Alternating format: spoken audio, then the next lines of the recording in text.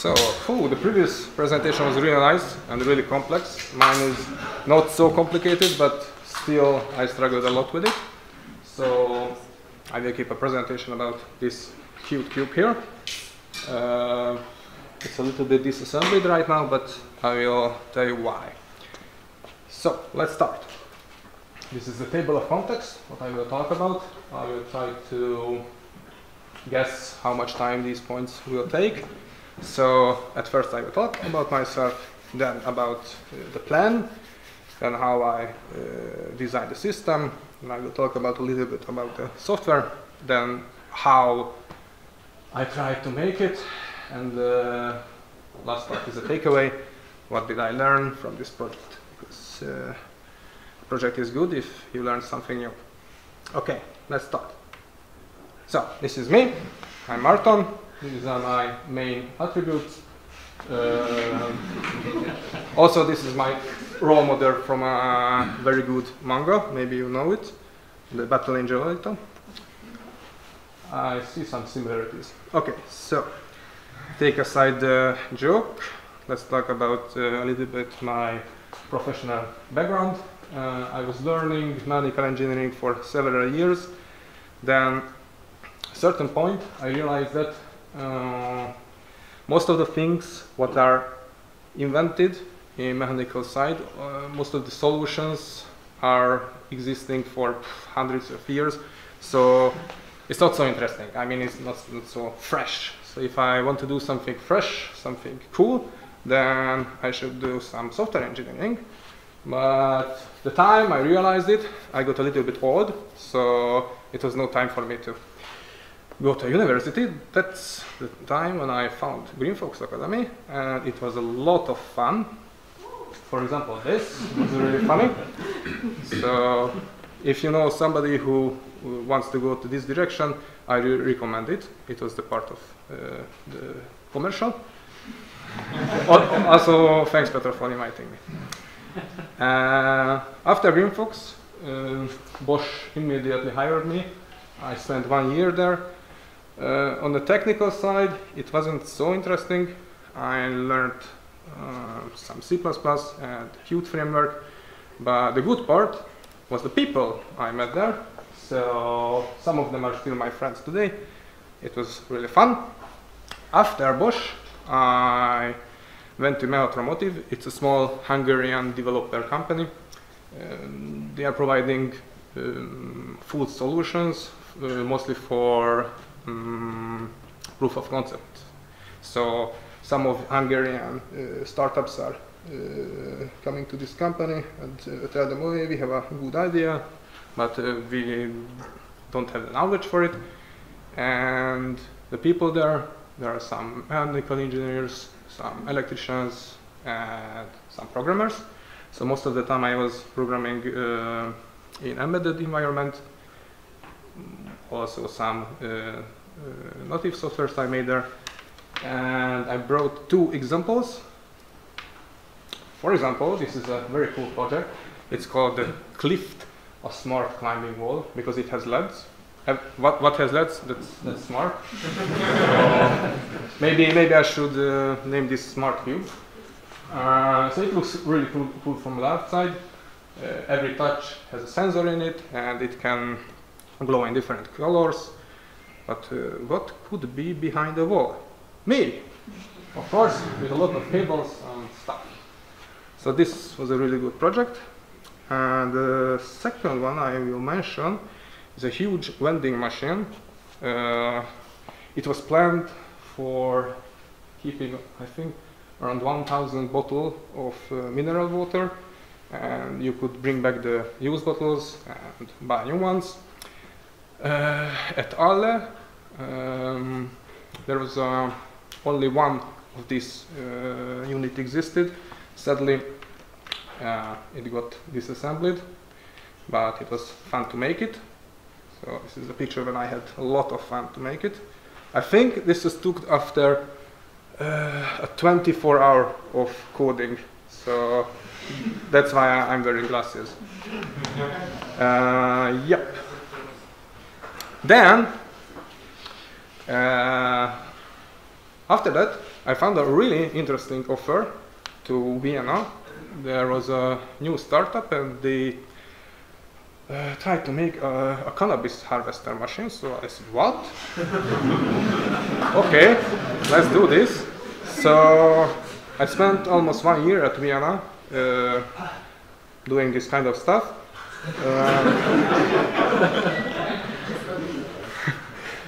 Yeah, this is full legit. So this cannabis has no THC inside, only CBD.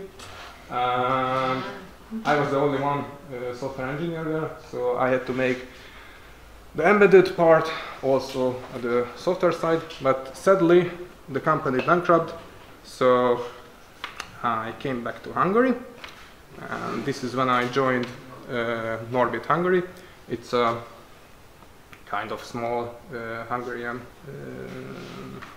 part of a huge Norway company.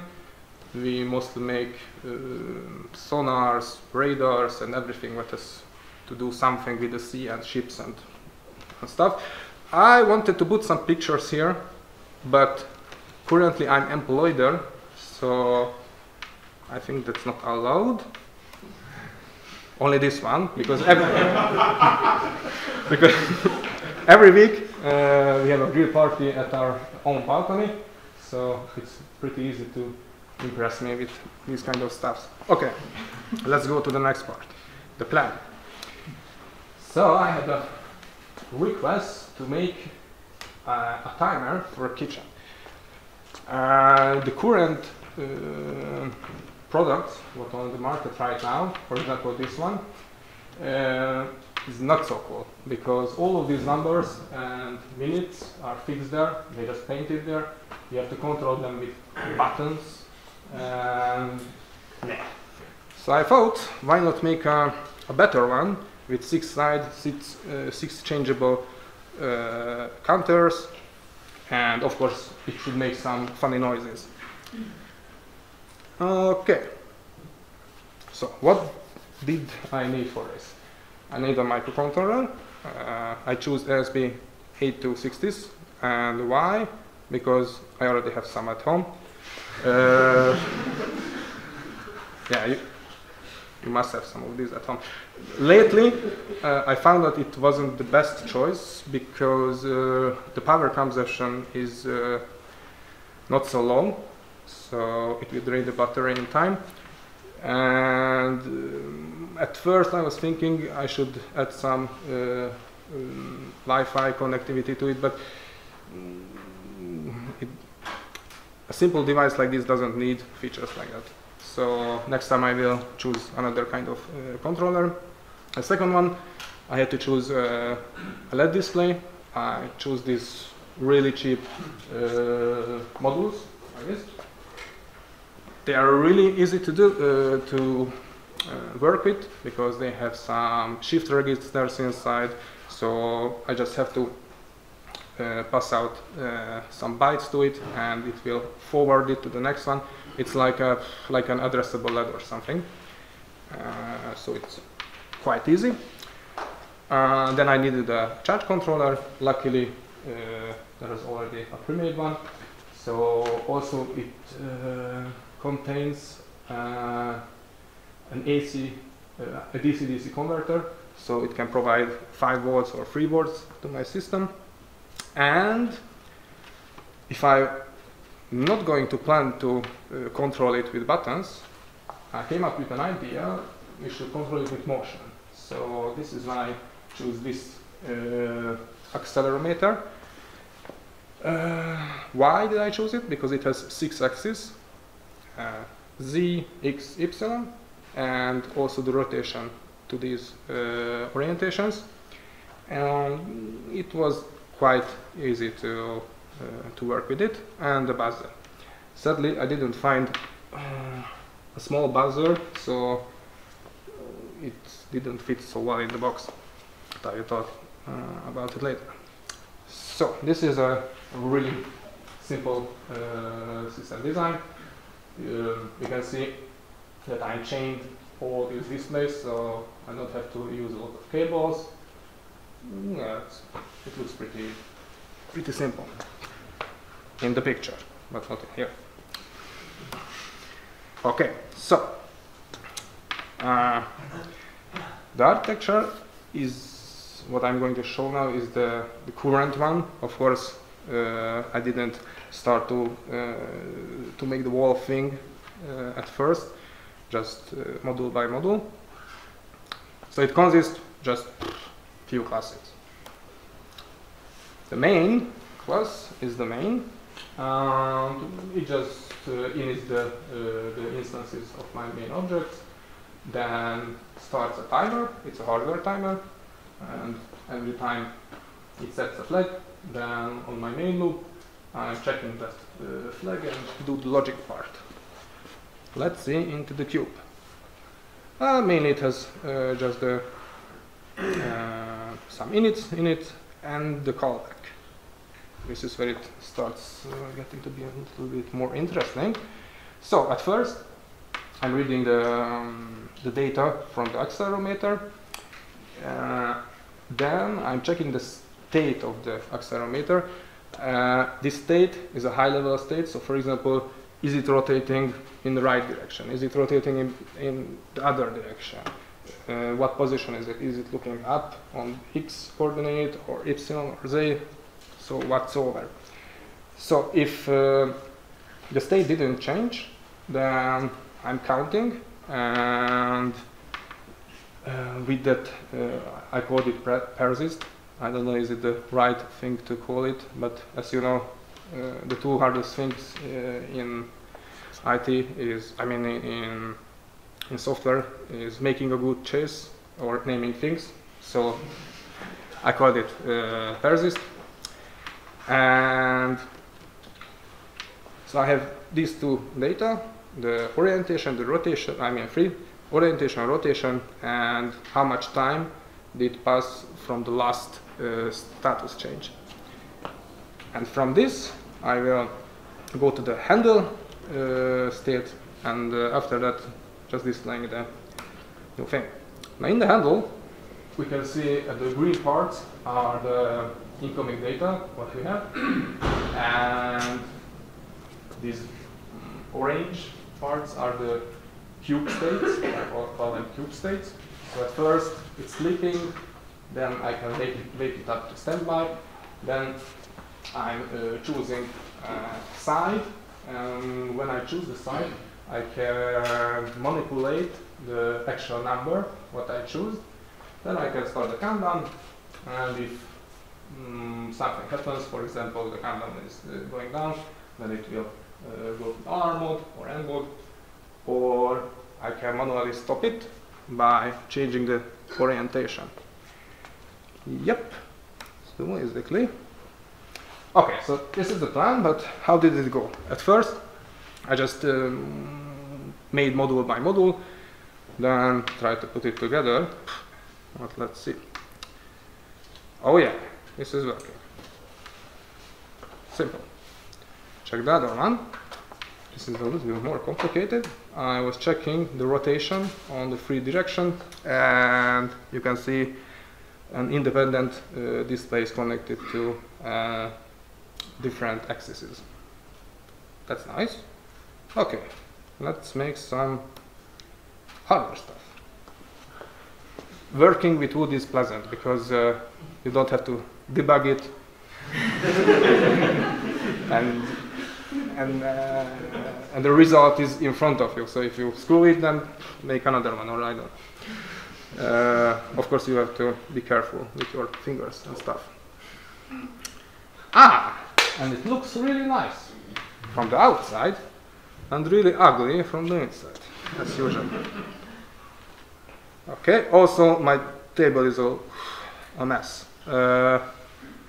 Yeah, the last 2 days I spent a lot of time with this because I thought, oh, just put it together is an easy job. No. Why am I putting this crap here? It's a hermit crab. So currently this is the state of the cube. I just found out today morning it cannot fit in. So the solution is what a hermit crab is doing when it grows too big. This cube has to find a new home. Okay, but before the takeaway, I'm trying to demonstrate it with a scissor. Ooh, let's turn it on.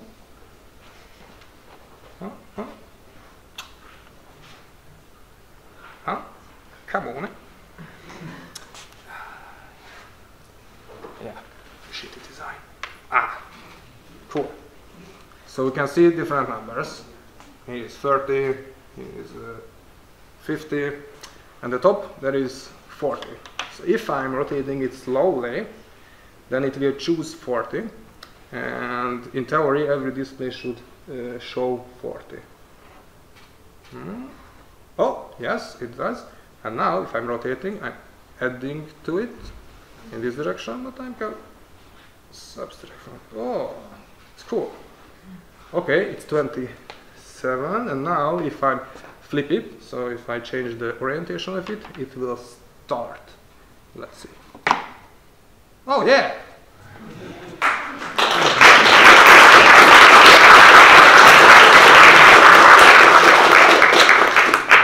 Whoa. Okay. So. It is yeah, I have to fine tune it a lot. So what are the takeaways? Yes, doing stuff is fun. I think most of the software engineers here know pain is also a thing what we like. Yes, I have to get some proper equipment because the soldering was made with the hand gun solder thing, and that's not good. So I burned myself a lot. Yes. So next time I have to measure it before I build it. Yeah, this is a thing what I was thinking a lot to learn these two things, and this year I think I will start learning these two technologies. Yes, and time management is still my weakness, so if you don't look for it, you can find yourself in a situation like me to make a presentation about something that is not done. And that's all.